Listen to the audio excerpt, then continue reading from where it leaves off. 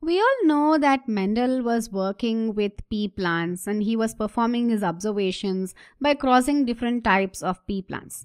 One of his experiments involved crossing a violet flower plant with a white flower plant, in which case the violet color was dominant over the white color phenotype. So he observed that in the F1 generation, the recessive phenotype, the white phenotype, was not expressed at all. All the offspring were heterozygous but expressed the violet color, which led him to hypothesize that the violet color was dominant over this white color. Now, if Mendel had worked on a flower like snapdragon, he might not have observed these results at all. That's because flowers like snapdragon, roses, carnations, and even to an extent us humans, we don't exactly follow Mendel's laws of inheritance and his laws of dominance. Such traits that are not expressed according to Mendel's laws of inheritance are known as non-Mendelian traits. Quite simple, right? Mendelian traits and non-Mendelian traits. And non-Mendelian inheritance can be explained by these phenomena known as incomplete dominance and codominance. And what we're observing here with snapdragon is an example of incomplete dominance. So what is incomplete dominance? Let's take a look at that first. So after Mendel published his studies about dominance and inheritance, a lot of other scientists began to work independently, trying to replicate Mendel's results and trying to add more to his work. One such scientist was working with a flower known as snapdragon, which belongs to the Anthurium species. And when he was working with this flower, he crossed a red snapdragon with a white snapdragon. Red flower with a white flower. Now we have to remember that the red color is dominant over the white flower color.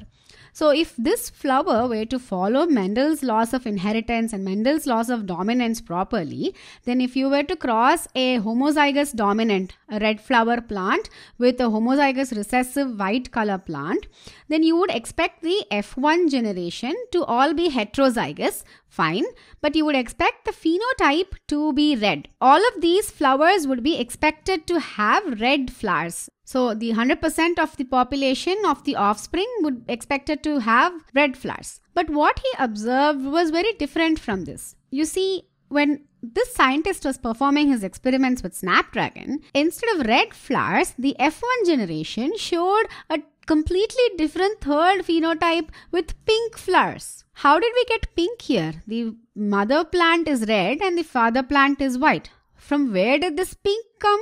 The scientists were quite surprised and they couldn't figure out where this pink was coming from. Until one of them realized that how do you make pink? You make pink by adding red and white. By mixing red and white, that's how you get pink.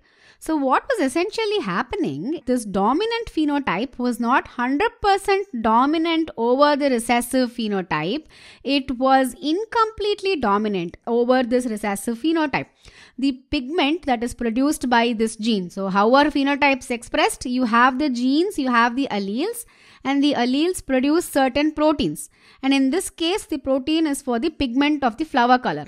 So the pigments produced by these alleles were not fully red. So a mix of both the dominant and the recessive phenotype was being expressed in a third phenotype, which is what is seen in incomplete dominance. In incomplete dominance, the dominant phenotype is not 100% dominant over the recessive phenotype. An intermediate third phenotype is expressed in the F1 generation when you cross a homozygous dominant organism with a homozygous recessive organism. Now, what would you expect to see in the F2 generation if you were to cross two of these offspring? So this is a Punnett square that would show the crossing between two heterozygous plants, pink flowers here.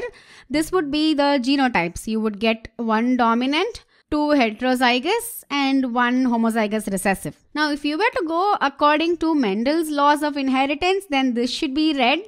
This should also be red and this should be white. But we know by now that this is not following Mendel's laws of inheritance. So the phenotypes would be, this homozygous dominant would have the red color because there are two capital R alleles. So the extent of the pigment is produced, which is why the flower color would be red.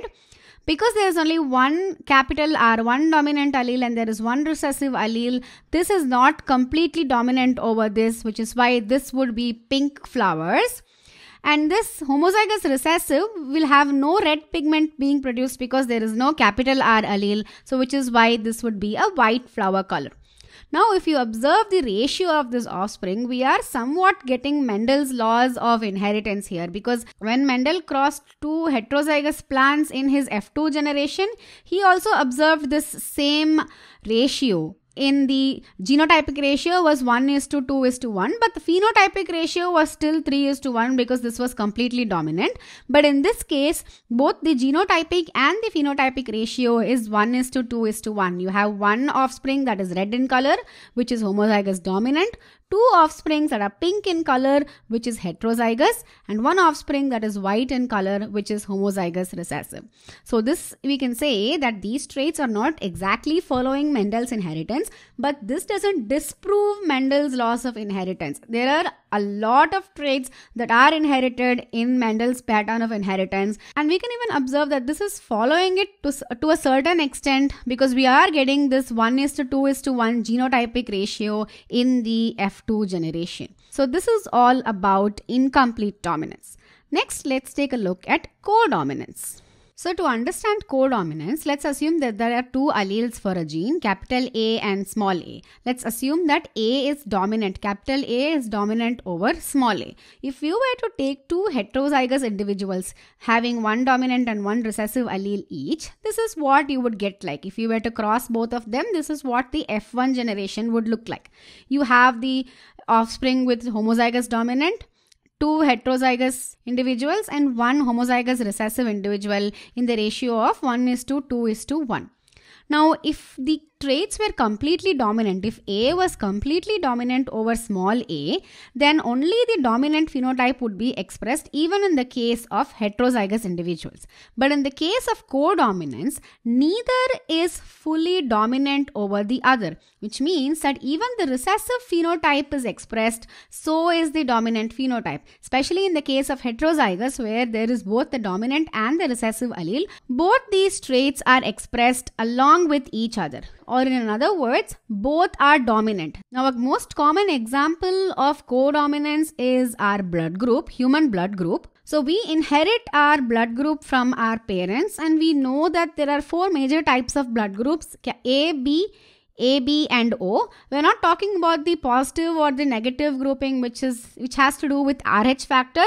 That is also inherited from our parents, but we're not discussing about that right now. The expressing of the blood groups, these four patterns, is controlled by a single gene which has three alleles. So if the gene is I, it has three alleles: IA, IB and small I.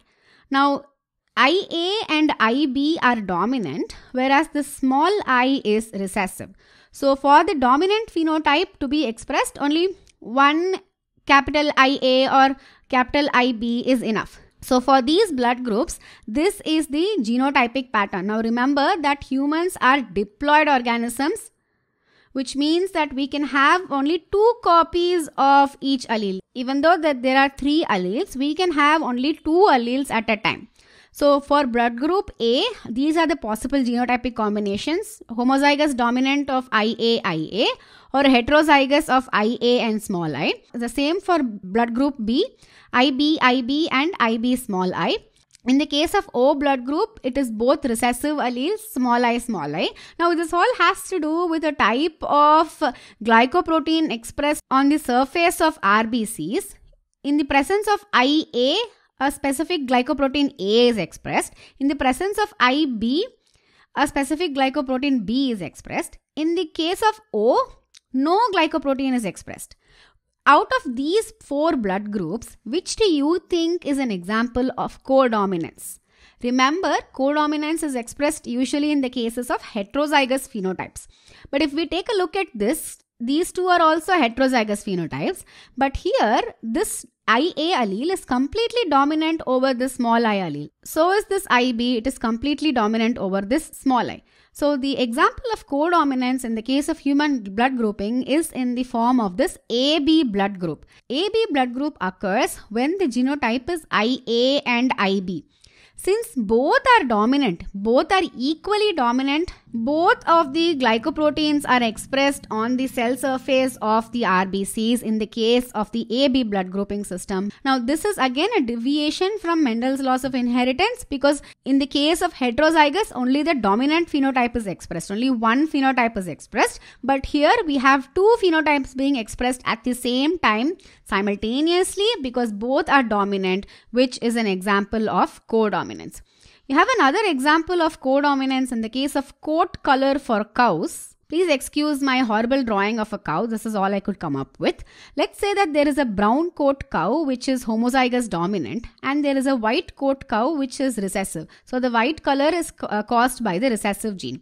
Now if you cross these two animals, then the F1 would have a genotype of heterozygous, capital B and small b. But how do you think the coat color of the offspring would look like?